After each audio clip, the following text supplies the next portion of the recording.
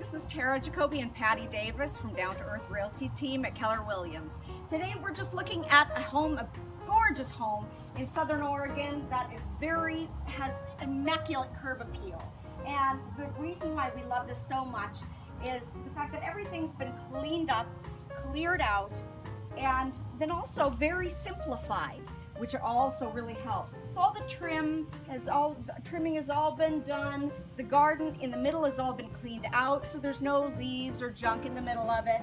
We're talking about very simple lines, but they've got some detail going on. There's no maintenance issues here, and that is a key thing. When you walk up to the front door, you want to see just the house and you want it to be inviting.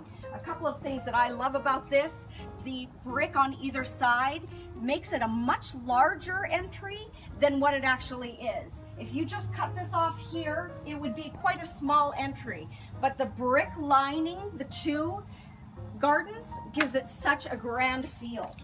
Also, when you come up to the front door, they've done a nice job with a little bit of staging, okay, on the outside is a great thing, but also simplified staging. So they have these very large, oversized candles or candle holders, and then just a very simple settee, 2 chairs on the deck and on the patio, and nothing else around it. Letting the design of the home, because this home does have so much character, it can speak for itself. So these shutters are obviously custom made to touch the character of the house, to match the character of the house, but they can easily be bought at Lowe's or Home Depot, and they're very inexpensive to put on the sides of windows to bring up the interest of curb appeal. And